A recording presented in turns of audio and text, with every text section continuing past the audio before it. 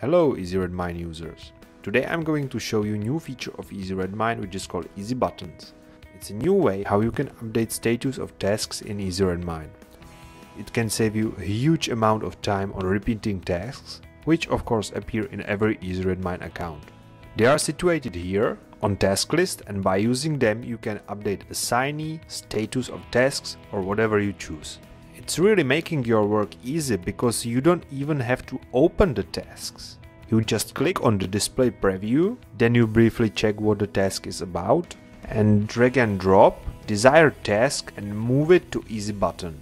As you see, color has been changed and that means that the task has been already updated. It's a really great feature, especially for help desk and sales managers who can easily sort tickets and tasks to the other team members.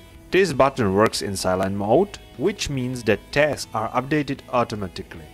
If you use Easy Button with turn off silent mode, then Easy Button works in the way that it opens update dialog, preset values which you defined before in Easy Button settings.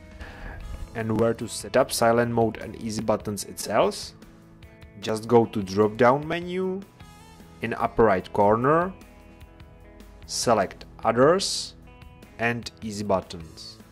And here you can define all values you want.